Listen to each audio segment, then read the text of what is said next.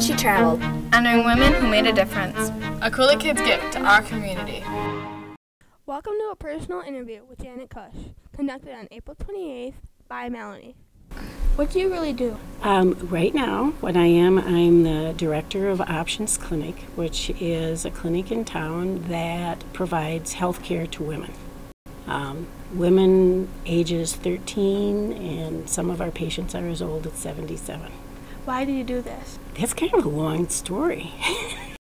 Well, it all started, I think, when I was in 8th grade, and I started menstruating, and my mom said to me, "You can have a baby." And I had no idea how that happened.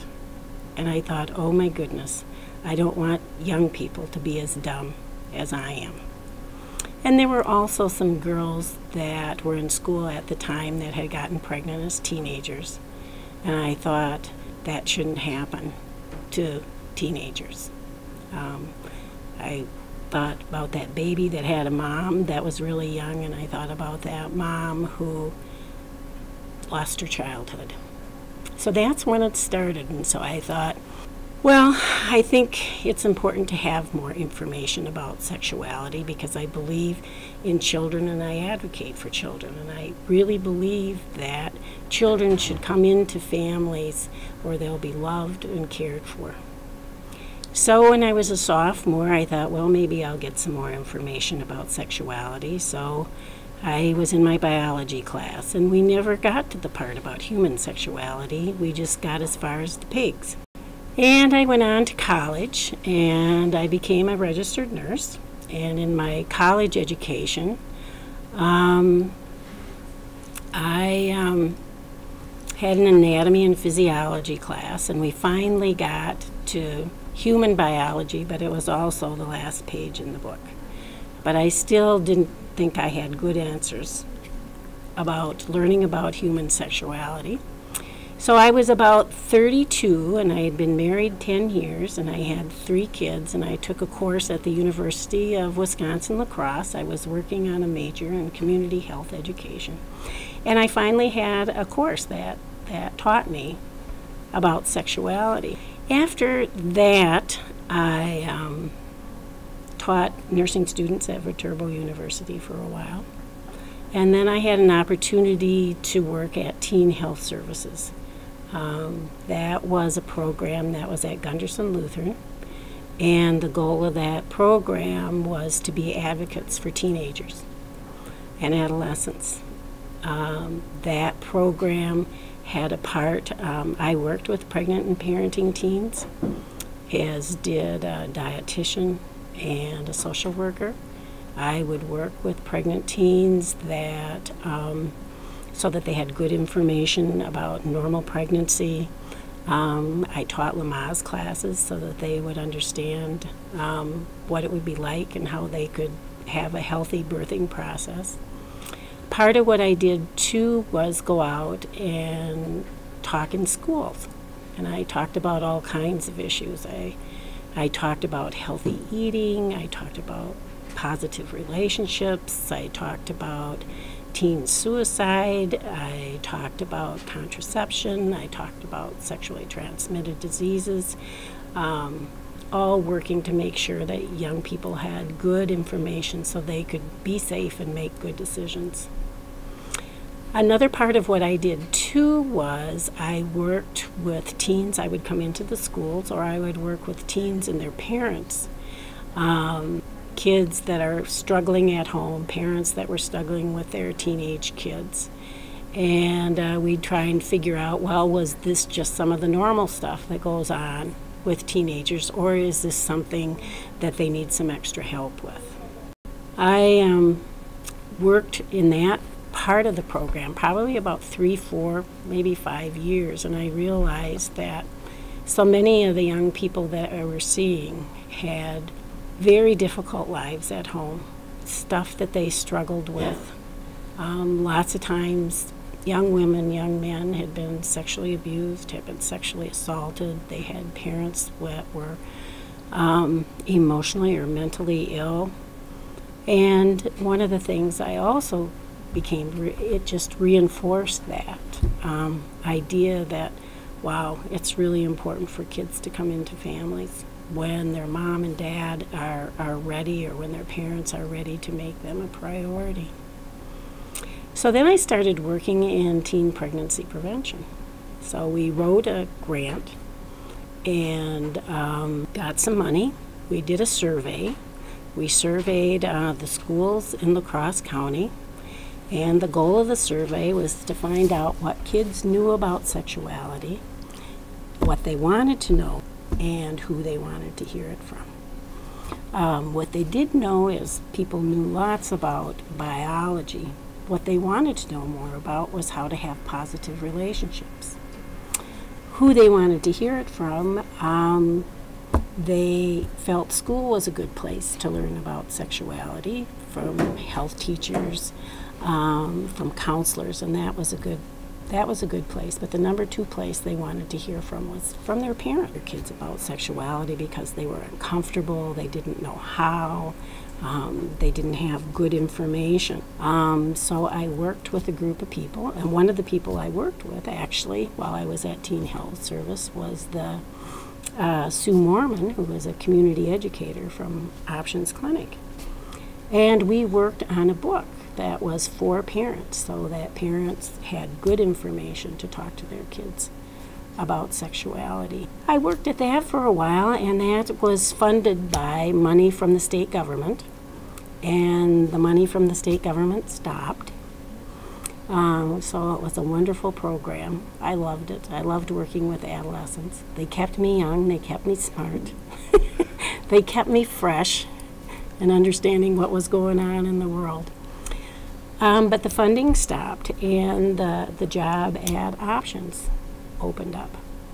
And so I applied for it, and I got that position because I felt this is really an opportunity to help families make decisions about when they have kids, so that they have kids when they can make them a priority. I remember a young woman, because we would go to the detention center and we would do some educational presentations at the detention center, and one of the presentations that I talked about is, when are you ready to be a parent?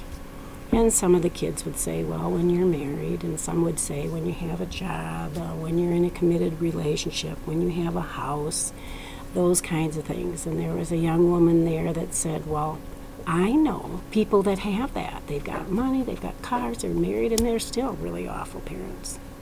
And I said to her, well, when do you think somebody's ready to be a parent? And she said, when they're ready to make a child a priority.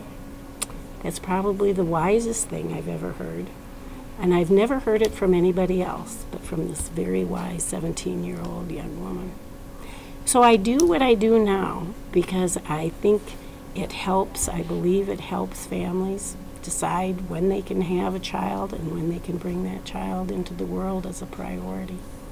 I also believe that by helping people with contraception, and it helps women delay pregnancies, prevent unintended pregnancies, women and families, so that they can realize their career goals, they can be what they want to be, and choose to be a mom when they feel that they're ready. How long did it take you to make that book? We started out with, there was a CISA in northern Wisconsin that had worked with a community group, and they had put it together. So our first book was just a regular notebook paper stapled in the corner, and we made it available free to parents. And we found that parents really liked it. So we worked on it again, and we looked at what was there. There were a group of people that worked, a fellow by the name of Lance Ellman from CISA and Sue Mormon from Options Clinic. I worked on it, and I think there were some other folks that worked on it to put it together, and we got it in a nice format so it was easy to use, and it was sturdier than an 8.5 by 11 pieces of paper stapled in the corner.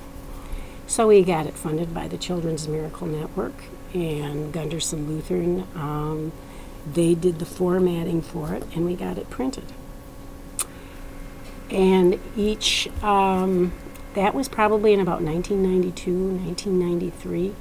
It's been reprinted 5 times since then.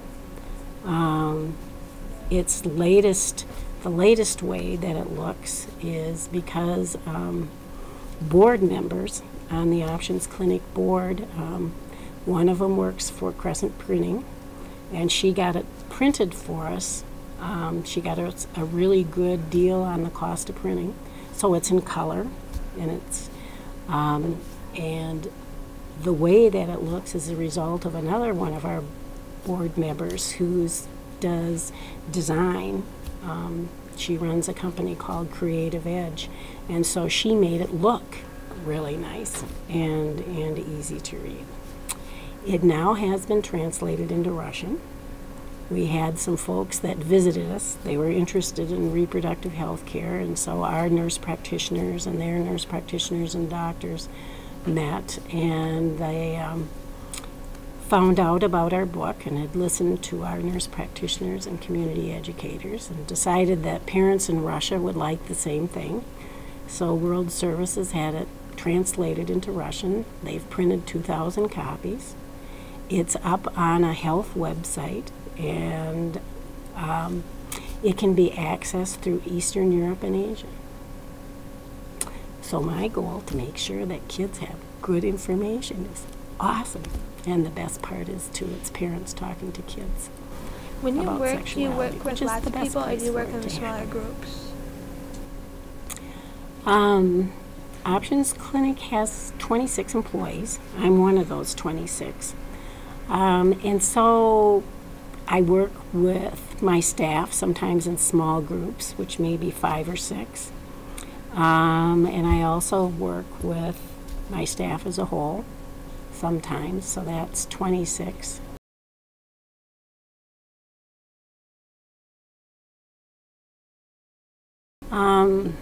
And it comes down to what is my work and what do I do. I spend time advocating for the opportunity that all women, whether they're rich or poor, have access to reproductive health care. So when I'm doing that, sometimes I'm working with legislators and explaining to them how some of the bills and some of the laws that they're making, how that will affect women and having access to contraception. Sometimes I'm talking in front of larger groups, talking about how important it is to have access to contraception. So I work with people one-on-one in small groups and in large groups. I do all of that. Now, I noticed you brought in some awards. Could you tell us a little bit about those? One of the awards that I got that I'm really proud of, I got from the Children's Museum, and that was as a child advocate. And I do what I do because I really believe that the healthiest way for kids to come into the world is to have their family ready to make them a priority. So that's pretty special. An award that I didn't bring that I'm getting on May 3rd, it's from an Community Action Program. And that's an award, it's a state award for being an outstanding advocate. So that's fun. The term, the road she traveled, what does that mean to you? The road I've traveled, what does that mean to me? I guess when I think about that, I think about it's the journey I've taken. And it's interesting because I think probably when I was 12, 14, 15, 16 years old and I saw what was happening to me, I didn't have good information. I saw people my own age being teen moms. At that point in time, I thought, this shouldn't be happening. So I think my destiny was determined at that point in time. However, it took me a long time to get there because that was probably, I was 12 to 14, 12 to 16 years old, and I think I started working at Teen Health when I was, let me think. I started in 87. I was about 42 years old. So I think it took me that long to reach my destiny.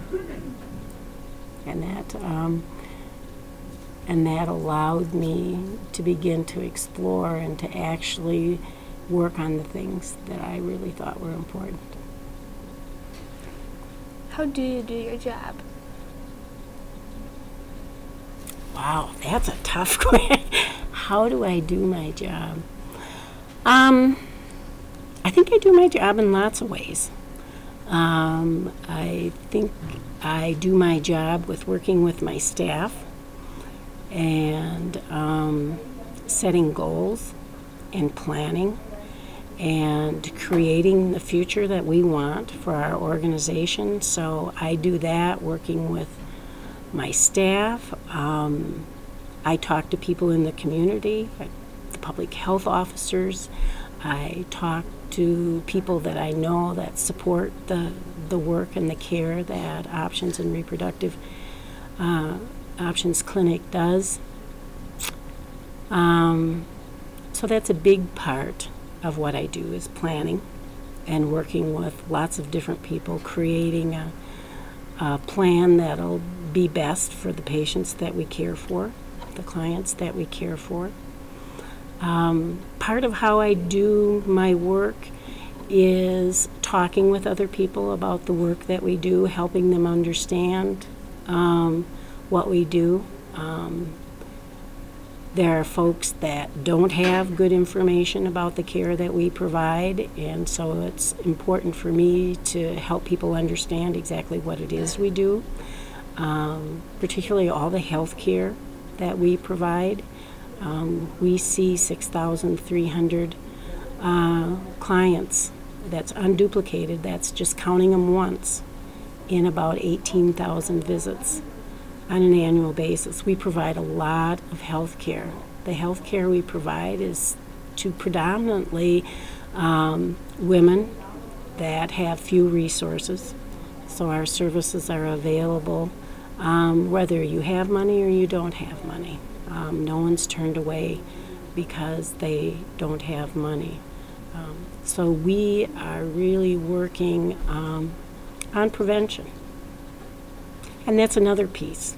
I think that's a thread.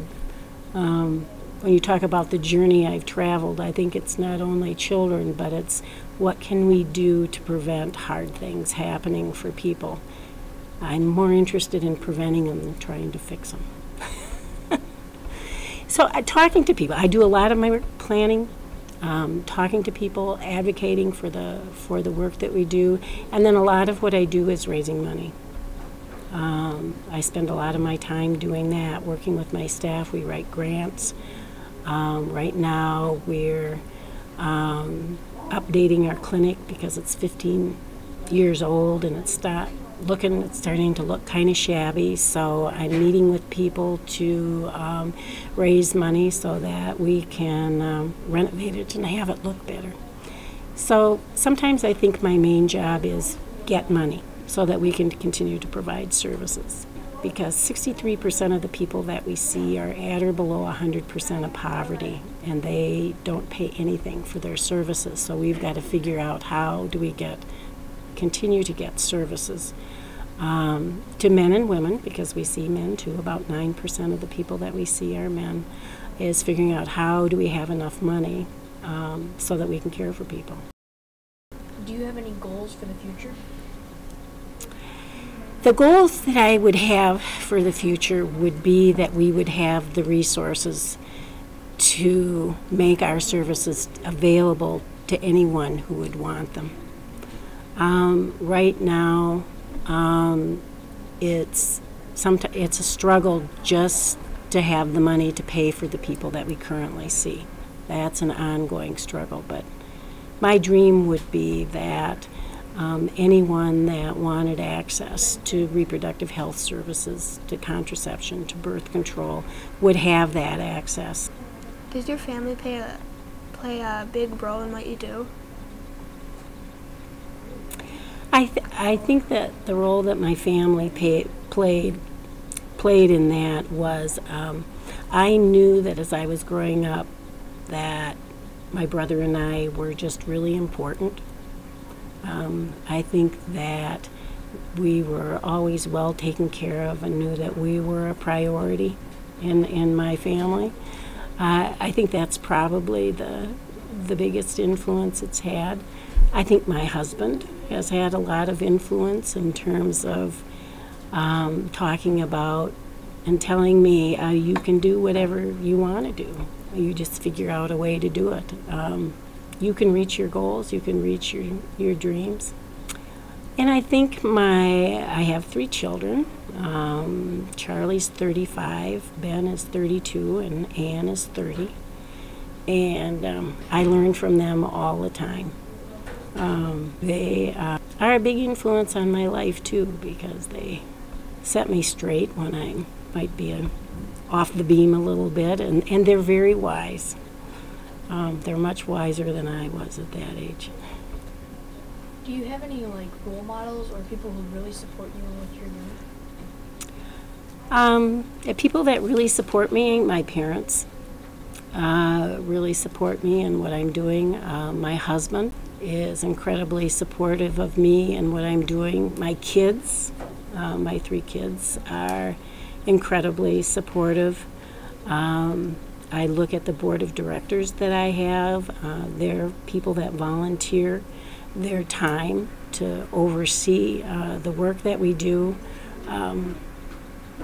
They're incredibly supportive. My staff is very supportive of what I do as well.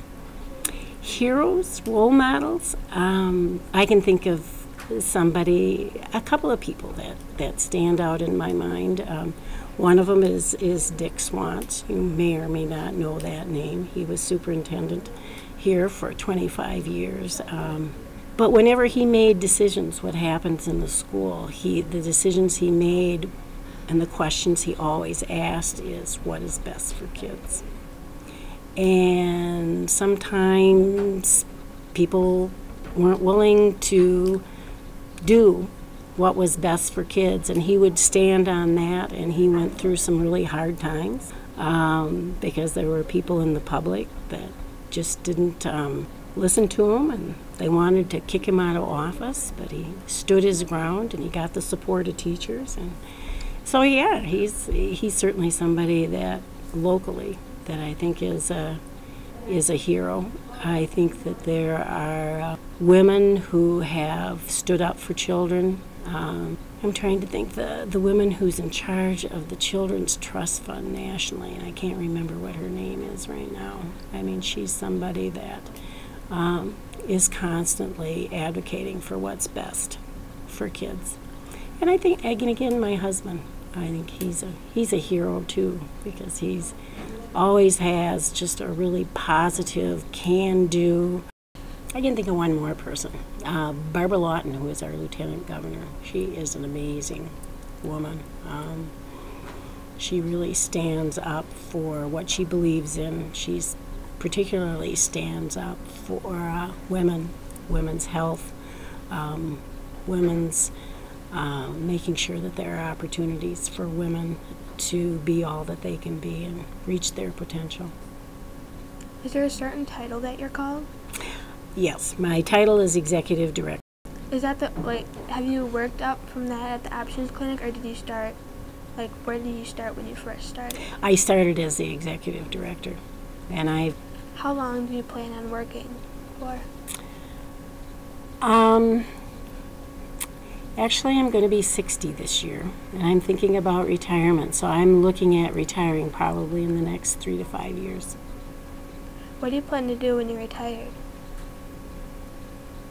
Do you still plan to be involved with kind of what you're doing?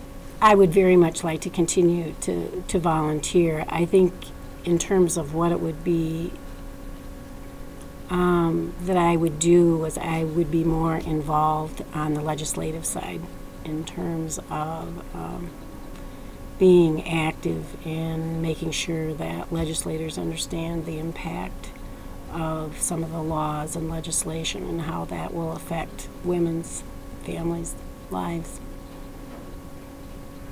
If there was like a message that is there like a message that you really want to get out to kids about teenage pregnancies or women health care or what you're doing? Something that you just really want people to know?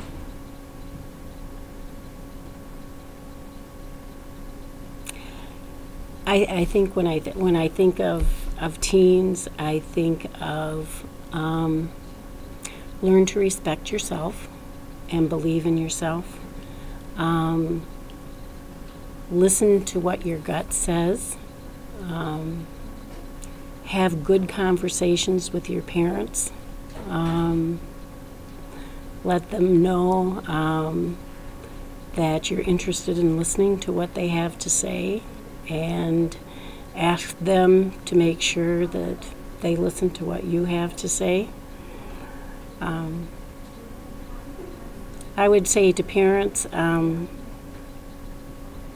might make me cry, love your children, care for them, make them a priority in your life. I guess the thing that I found when I worked at Teen Health was so many kids were dealing with such tough stuff in their lives. So have children when you're ready to make them a priority, and love them, love them, love them. The other thing I'd say to kids, be safe and make good decisions. And as far as women's health, I think the message would be, as we look at health care, there really needs to be a basic level of health care that's available to all people. And that means things like immunizations, well baby visits, care for women and families when they're pregnant, and access to all that preventative care that helps people. Broad access to reproductive health services. This podcast brought to you from La Crosse, Wisconsin by the Cooley Kids at Longfellow Middle School in conjunction with the League of Women Voters.